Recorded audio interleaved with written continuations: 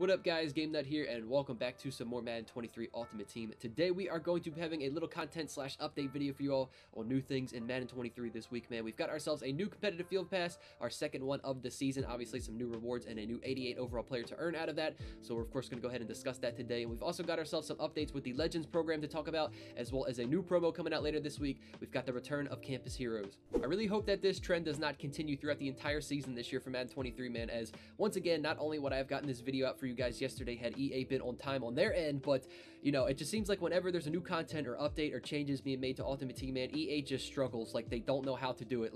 Once again, it was delayed by a couple of hours. While it was still out, people were having trouble tracking their objectives. Things weren't tracking. They couldn't even see certain objectives. At one point, they had to gate Ultimate Team for almost 2 hours, but not even let people play the game. They couldn't figure out how to get stuff to work and update the game. It's ridiculous, man. I don't understand it. I hope everything is currently working in the game for you guys. I'm just here to show you all the updates and all the new content and everything like that. But I mean, it's just crazy to me, man. Every single year, this valuable of a company, they can't even figure out how to have simple updates made to their game mode.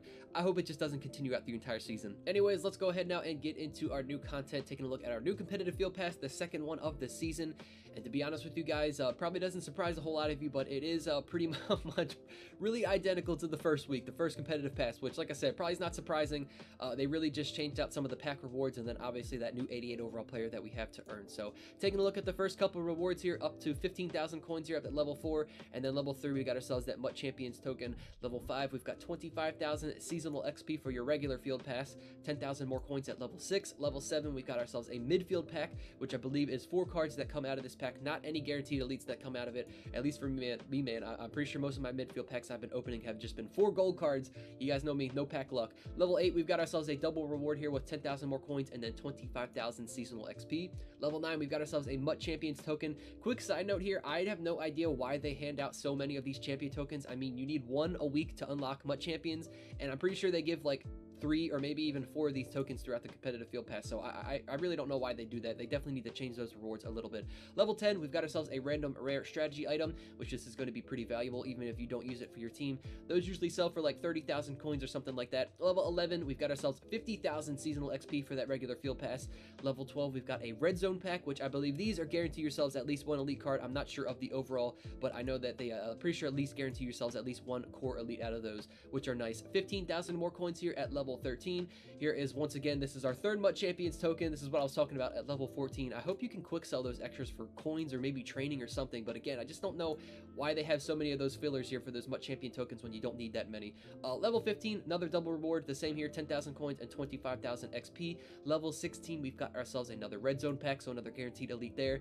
And here's where things are starting to get a little juicy, man. Level 17, we've got ourselves a random 89 overall BND all Madden player. This is definitely going to be exciting. It sucks that it's random, but it makes sense because everybody would probably just be choosing the best 89 overall anyways. So I like the fact that it is random, but hopefully you guys get the good luck out of there. I'm sure I'll probably end up getting a random BND that I don't want on my team, like something like an offensive lineman or whatever. But level 18, we've got ourselves 25,000 coins. Level 19, another midfield pack there. Again, all 4 gold players unless you get lucky and get yourselves that elite. Level 20, we've got 35,000 coins now, starting to go up there with the rewards with the coins. Level 21 here, we've got ourselves 25,000 seasonal XP, and this does say a touchdown pack. Don't mind the graphic. Once again, EA just having problems, can't even get graphics right. Okay, we're gonna have to fix this. Finally got these right graphics to load, man, with the correct pictures. It only took about a dozen times of backing in and out until these things finally came up correctly, man. It's what I'm talking about. It's just so embarrassing on EA's part, stuff like this. Anyways, you guys can see here that level 21 reward, that touchdown pack, and 25,000 seasonal XP. But here is the reward everybody is going to be aiming for. Our new exclusive player this week in the competitive field pass, another 88 overall. Of course, this one's a defensive player. We've got ourselves a cornerback, Tariq Woolen from the Seattle Seahawks. Now, the main reason everybody is going to want this card, as you guys can see the stats here, 89 speed on this corner. I believe that is the most speed that we've got so far on any cornerback so far to begin the year. So I know the other stats don't look fantastic. I feel like, you know, 87 man and especially 84 zone coverage don't look too crazy, but he's obviously going to be a speedster, no doubt. And 88 overall, free card if you're able to grind it out, man. I think it's still going to be obviously a fantastic card to add to your team. And finally, as we finish out the rest of the rewards here in our competitive field pass, at level 23 we've got ourselves a red zone pack, 50,000 coins. At level 24, a touchdown pack at level 25, another 50,000 coins at level 26, and last but not least, one more touchdown pack at level 27 for your final reward. I know it looks like a red zone pack. Once again, graphics are screwing up here, but it is going to be 2 touchdown packs here to end. I did do all the math. I think it was a little bit over 200,000 coins in total if you finish the full pass, plus on top of all those packs to give you the chance for some good elites, man. Obviously, pretty solid rewards if you're able to grind out your entire competitive pass. Now, taking a look at the objectives, I believe these were changed around a little bit from the first competitive field pass that did come out. Obviously, our first tab here under the stats, we have the same, which I believe is just, a couple of weekly objectives. Get yourself some CP. It looks like 30 competitive points in total that you get from these weekly objective stats there.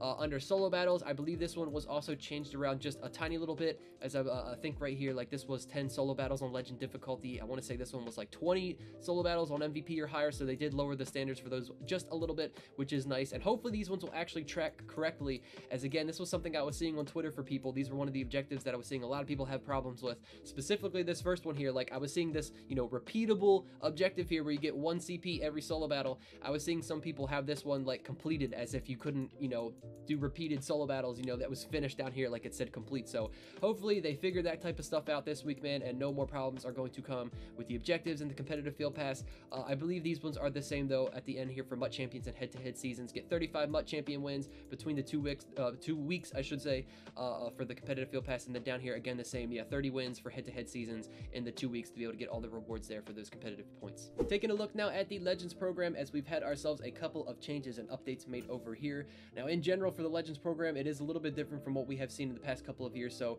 just a quick rundown for you guys. There is still the power-up versions. There still are the middle versions, like the 81, 83, 85, and 87 overalls, as you guys can see here, for example, for Steve Atwater. And then there still is the full boss version, 89 overall of each legend. Now, the difference with the power-ups this year is it no longer takes training to upgrade these cards. You got 5 training just for the beginning level, but then you now have to go ahead and add each of those lower overall versions of the legend into the power-up to fully upgrade it. Now, it is a little bit more expensive than what we have seen in the past.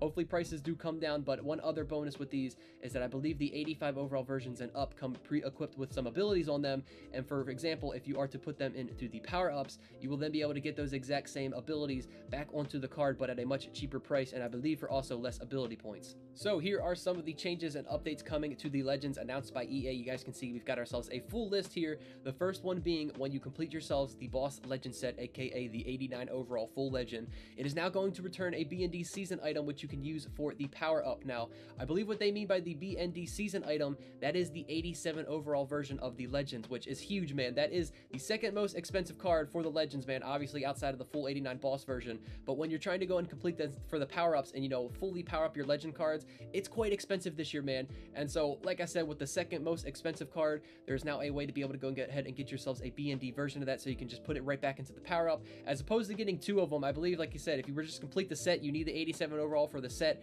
and then you would need another 87 overall to put into the power up to fully power up that legend.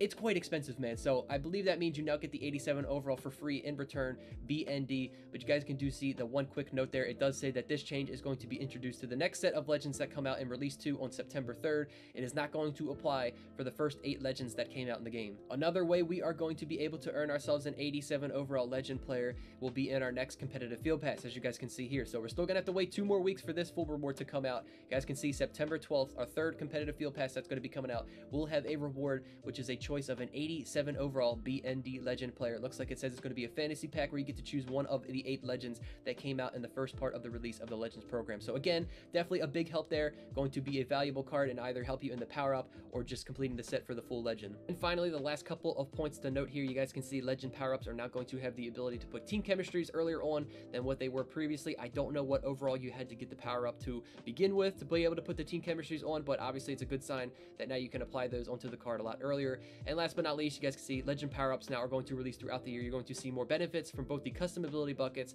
as well as the archetype ability buckets. So that is pretty much going to be it for all of the updates I have for you guys, man. All of the new content from the competitive field pass. We've got new changes made to the legends, and the last little bit of info I have for you guys here, as you guys can see, campus heroes will be making their return this year into Madden 23 Ultimate Team. Last week on the content schedule, they had Headliners Part 2 in that same slot where they have Campus Heroes now, and Headliners Part 2 came out on Thursday, so I am fully anticipating Campus Heroes to come out here in just a few days this Thursday. But I also am fully expecting there to be some sort of issue, man. It's EA. They've had a delay with every promo and update so far this year, so like I said, although Campus Heroes should should be out on Thursday. Definitely expect some sort of delay by a few hours or something, and just some sort of problems with Campus Heroes coming into the game. But again, I guess that is pretty much going to be it for this video, you guys. New content and new updates this week for Ultimate Team, man. New stuff to grind towards. Good luck on you guys grinding for your Tariq Woolen this week. I hope you guys are able to earn him. If you guys got any help from this video, man, I would appreciate it if you put a thumbs up on the video. Subscribe to the channel if you guys are new, and I will catch you all in the next one. Take it easy, guys. Peace out.